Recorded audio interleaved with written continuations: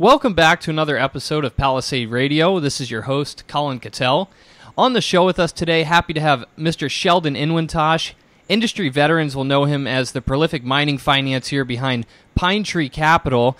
Sheldon is a lethal weapon in the space, and I'm happy to call Sheldon a partner on a couple businesses that we've been working on together. His public company, 3D Capital, is a large shareholder in both Palisade Resources and Goldspot Discoveries. And Palisade Global Investments, also significant shareholders in 3D Capital. Sheldon, welcome on the program. Thank you. Glad to be here.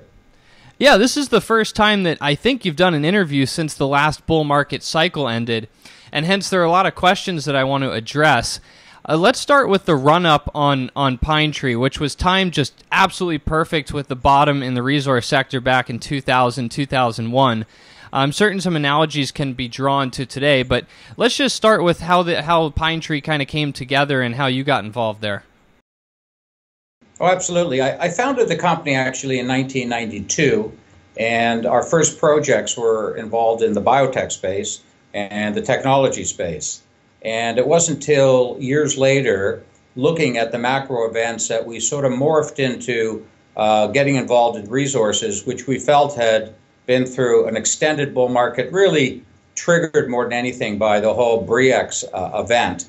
And so basically took capital that we had made in the biotech and tech space and started getting involved in junior producers and assets that were concrete, not exploratory, but were significantly, in our view, discounted. Now, how did Pinetree transform from the beginning in 2000, 2001? When I say beginnings, I mean in the resource sector to what it became at the top, which was a over $1 billion fund, one of the largest, one of the most well-known in Canada. What was the transformation like? Well, it sort of just evolved. We made some correct choices and investments. They turned out well, and then we reinvested. And when I did that, I basically was backing a lot of more entrepreneurial type investors, because we had actually culled the early fruit of the turnaround in companies like Cambior and Kinross and Eldorado, and then went more into earlier stage where they're, a prospector or a mining guy, would have a property, and some of it was historical resources that had potential. For example, Gold Eagle, which we put together and drilled under the lake in the Bruce Channel discovery, which was really the extension of the Koshner. That was a multi-year program that just the joy got better and better. And as success begat one deal, I tended to morph and just spread out and did other deals, and then that just snowballed. So at the top, Pinetree was over $1 billion market cap, and there were some debt covenants that were put into place. Eventually, there was a bit of a demise of Pinetree, and I want to be fully open and ask you about what happened there, and just kind of run through the scenario, because most people haven't heard the story from your side, and it's quite an interesting story. Well, I don't know how interesting it was. I would say we were fighting the tape for 5 years. We had taken a number of positions, and everybody, maybe has forgotten or wants to forget. But we're seeing the turnaround now from what was a slow decline, not necessarily so material in terms of the commodities, but certainly in terms of the public share prices. And this just kept going at the same time that we were investing, and it became obvious that we weren't having the same frequencies of success just because of the declining interest in the whole space. And it became very volatile. And it got to a point where the debt guys got very nervous and unfortunately foreclosed at the bottom of the market. It substantially hurt all shareholders. It was it was not a wise decision for everybody except those who benefited, and it was basically the debenture holders. So that's past history now. and we're on to a whole new era. So I think it's safe to say, and smartly so, that you've stayed a little bit away from the resource space, at least the last couple of years, which was a time, like you just said, where there was a slowdown in the commodities sector, but the mining sector itself, the resource stocks, were hit very hard. I want to draw some comparisons now to how 2000, 2001 looked to what you're seeing right now, because if our listeners remember, from 1996 to 2001, we had a very prolonged bear market in the mining stocks. Seems reminiscent of what we just had from 2011 up until the beginning of last year. What do you think of the comparison there? Well, I think this is much different. If you looked at that period, gold was still trading in a channel range, and really never had the major breakout. From what we've just been through, gold actually hit, and I'm using gold as a barometer, if anything, went to $1,900 or so. So it got ahead of itself, probably for many, many reasons. And so when it corrected, which it basically did, 40%, as usual, markets tend to exacerbate moves. And what's different is we're coming off a base here that companies can make money, whereas way back in 96 through that period, gold got down to $280, and maybe Goldcorp with its high grade could make money. So I think that the base here is way more solid than it was back then. The balance sheets are way more are stronger. But what's really interesting in the fundamentals is a lot of the majors now are recognizing that they're going to be running out of ore to mine for their mines. So they are starting to get into land banking and acquiring district scale projects to find large new discoveries to basically be their part of their pipeline for going forward. And they're very concerned about that. So I believe that this cycle is much different than then, and that's why the rebound has been more robust. Today you're working on a company called 3D Capital that's listed on the CSE exchange under the ticker symbol IDK. And I've heard a couple of people refer to it as Pinetree 2.0, the reference obviously being that this is your deal and you're using 3D Capital to support and incubate certain deals. I want to get an understanding directly from you what the goals are this time around and what you're hoping to achieve with 3D. Well, the goals are always to make shareholders money. It's never changed. Probably the difference in style this time around will be, for example, the collaboration that Palisades Global does have with IDK, and that is that we have two companies that were originally one, as you know. We split them separately because they each have massive promise and they're different business models. In that, IDK, if you will, owns 25% of these companies approximately, and is involved in helping to build them. As we have geologist Denis in-house here, we're constantly looking. We're more hands-on as almost like an operator. And the investments that we will make outside of those type of models will be companies that we know very well. We're part of management. We're extremely close. And, I think it's going to be less of a shotgun. The previous philosophy was, I believed, and I was wrong, on the timing of the move of gold. I mean, I'm still convinced it's going to do the things I thought, but as we all and many others before me have underestimated, how long it takes, and timing's everything, and that hurt because the model was to be involved in as many situations as possible, because you never know. And as it turned out, looking back on all those companies we owned, it would be worth way over $1 billion today. So I know I wasn't wrong, but it was really the timing thing. This time around, I think probably what we'll do is less delegation, to people that really were not as qualified as they might have been to make the decisions they did, and to be more hands-on in the projects that we're doing. So it's not going to be any widespread machine gun approach. It's going to be a much more rifle shot approach.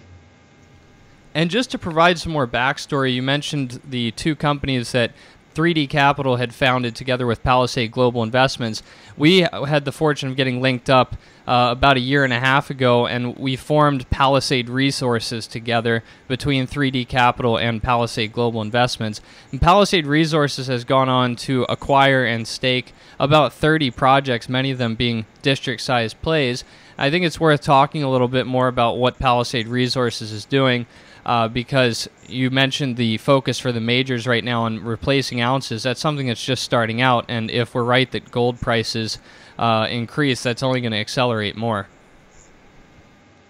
No, that's correct. And really, I think what we are doing is our collaboration with our networks, which are very complementary, is that we're getting access to not grassroots properties from the sense that that no one knows what's there, but we've been very opportunistic in going out before others and grabbing ground and creating our own theories, like Newfoundland, where if we're not the largest landholder, we're the second largest by a hair, and we believe that that is a totally unworked jurisdiction, and because no mining could be done prior to 1980, so we've been able to acquire district scale, as you say, projects and footprints. So it's a private company now, and as you know, we've raised capital. We're going to move things along.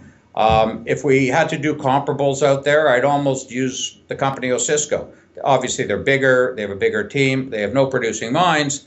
But if you look at our property portfolio, and we get lucky, or we use our smarts to get lucky, we feel that the leverage is going to be pretty significant. So rather than just going out and buying juniors that have properties, we're buying properties that we own 100% of inside Palisades. We're big players in Nevada. I mentioned Newfoundland, Ontario, basically right in the Kirkland Lake, Osisko backyard, that we know that other companies are now coming in and recognizing the potential, geological potential, and they surround us everywhere. So we know that we're well positioned, for advancing these projects, and again, perhaps making a major discovery. To continue on that storyline, there was a challenge called the Integra Gold Challenge back last March, not at this last PDAC, but about 14 months ago at the previous PDAC, and our president of Palisade Resources, Denny Laviolette, had spotted the second place runner-up group called the Data Miners, which had used artificial intelligence on Integra's Lamac deposit to try and find new gold zones. And the idea was hatched of what if we could use this on a regional scale. You're a huge technology investor, Sheldon, and you saw the potential here that artificial intelligence is really just starting to break out and find its way around things, and nobody had really quite applied it to the mining sector. And so once again, just to fill listeners in on what we were discussing there, Goldspot is a separate company, but it was born out of Palisade Resources, and I'd be interested to hear what you think about Goldspot. Well, how I feel, and you're right, I've had my foot in both the mining arena and the technology arena, and AI is not a new thought. There's nothing.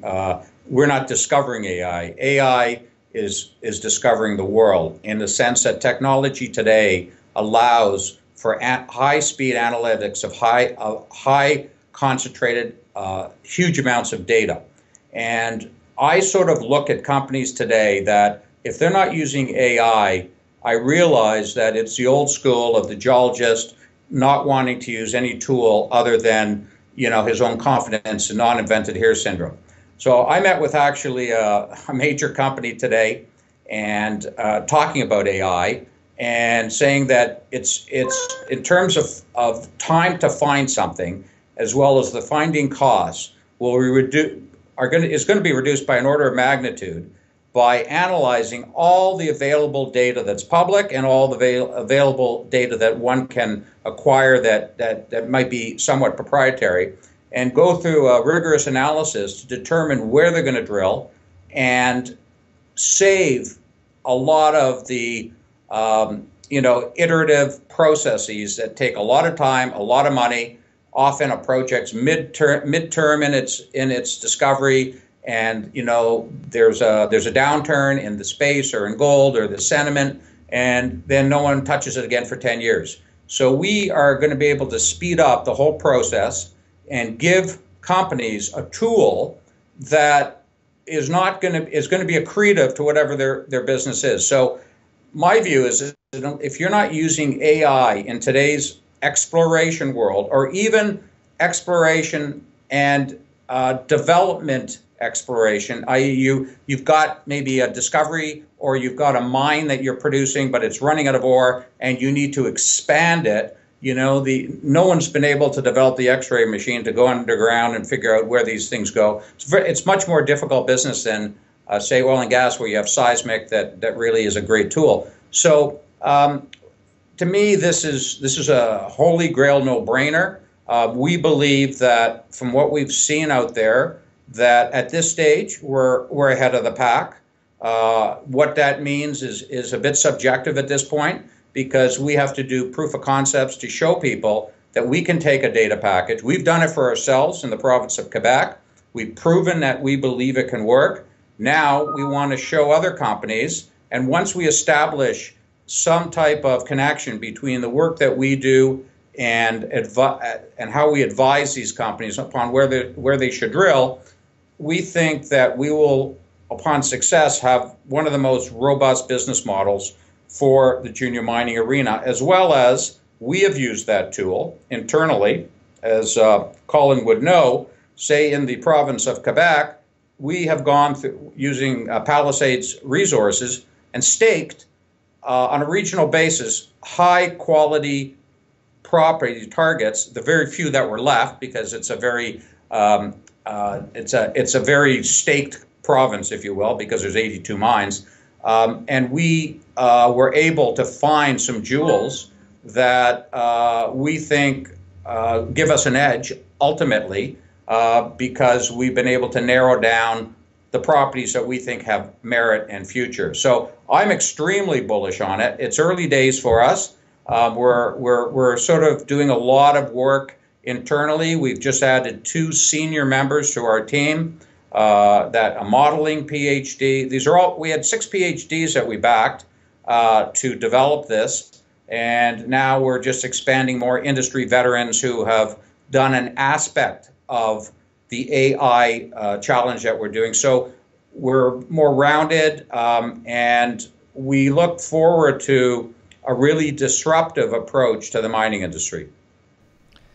Wrapping this all back together, for our listeners, Palisade Resources and Goldspot are both significantly owned by Sheldon's company, 3D Capital. And so I've had a lot of people ask how they can get involved or get participation in these private companies. They are private at this point. Maybe at some point will go public.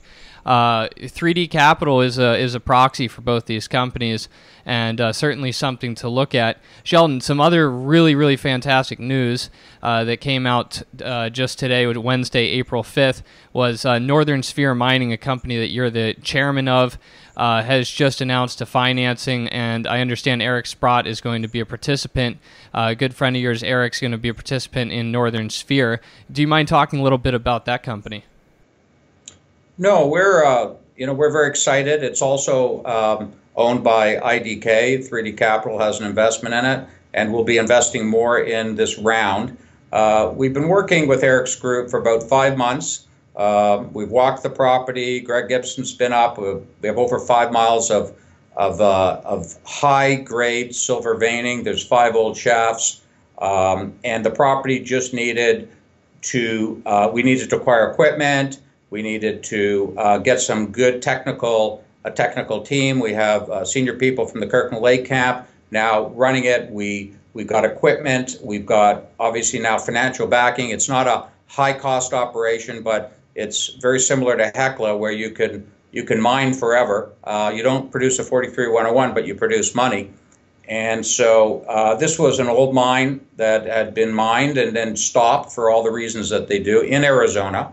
And what's interesting is on the property there is a very high probable porphyry target that is, our property is very close to Freeport and to a number of other major copper gold producers. where it's large scale tonnage in gold and copper, and they feel we've been approached that we have the best target outside their mine. So we're going to approach that. And then third is in Canada, we have the old Scatting mine. We have a massive property in Sudbury. Average grade of our reserve is 10 grams. It's open up in every direction. So this just needed kind of an infusion of the right people, the capital, of course, to attack all these assets that are there. And we're going to be supported by Sprott Mining's technical team and people to help us. So we're actually going to lever off the 50 or 60 projects that they have experience in with the people, with equipment, and so forth. So we're very pleased that they decided to become the lead and basically took the whole financing. But we're increasing it because we just want a bit more of a cushion. So they're excited, we're excited. It'll be good for IDK, and it'll be good for everybody associated with Northern Sphere. Sheldon, a major theme on Palisade Radio for the past few months has been uranium. And in fact, under the moniker of Palisade Resources, uranium's been a secondary or maybe tertiary focus commodity-wise, in that we have a portfolio of assets in the Athabasca Basin that we've worked together to amass. You were one of the first investors in the uranium space. Nobody really even had uranium in their portfolio before 2000, 2001. And I remember just thinking back that, you put mega uranium together. You had a lot of investments in the space. What's your thoughts on it now? A lot of people want to know where it's headed. Well, I think uranium is like a super tanker. It moves as slow as it takes to build a generating plant. And on paper, uranium to me looks like it has a great future. And I used to speak on the subject. But the problems are many, and the time points are many. I don't think you're going to see a substantial change in the spot price of uranium till most likely the end of 18. And it's really, the world is changing in terms of substitute forms of energy. I believe that it's a very long cycle. It's fine to be involved in the discovery side, and we did that with NextGen, the largest discovery on the planet. But when you'll be able to actually monetize in a way that you feel maximizes value is unknown. So probably a great time to position for the next cycle, if you will. But the number of people that, I think suffered in the last cycle because you had a price spike, you had issues in Australia that forced that, and whether it be Olympic Dam and other issues where they had to cover short contracts. And it is just an area that is very, very hard to predict. The timeline to building and approvals is very long. So I no longer look at it as a business I want to be in long term. I don't mind the short term aspect of discovery because that's always interests me. But I don't think there's short term miracles that are going to come in the uranium space.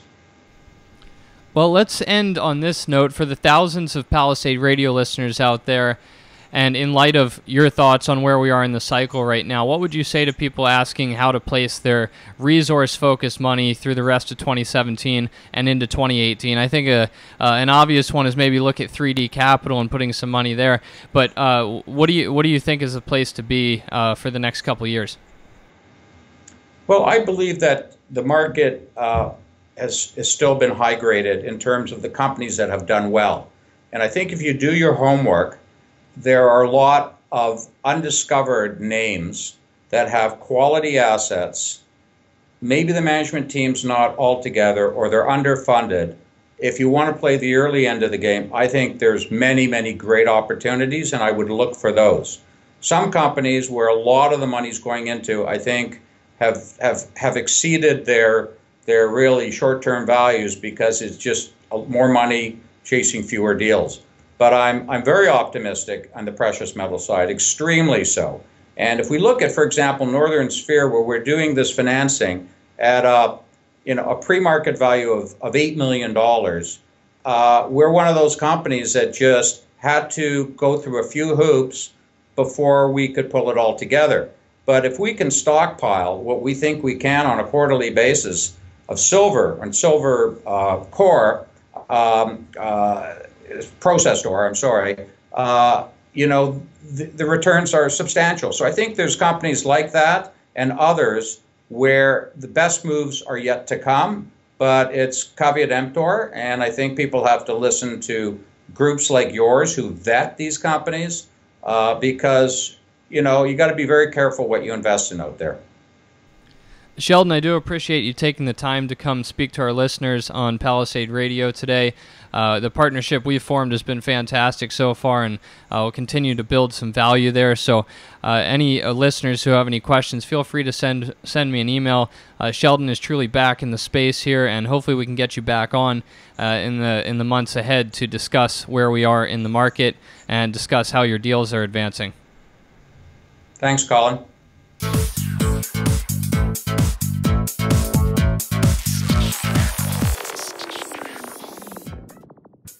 Think you understand the junior mining sector, and you think that the participants in the mining sector, junior mining sector, are good people and kind people, hit the bid. How violent that term could be, it actually could be quite violent. It could be a rip-your-face-off uranium rally. And the world is always going to need raw materials. It's going to need copper and gold and nickel and so forth. Totally destabilized. Hey, Troll, did you hear what's going on in Yemen? Or are you too stupid?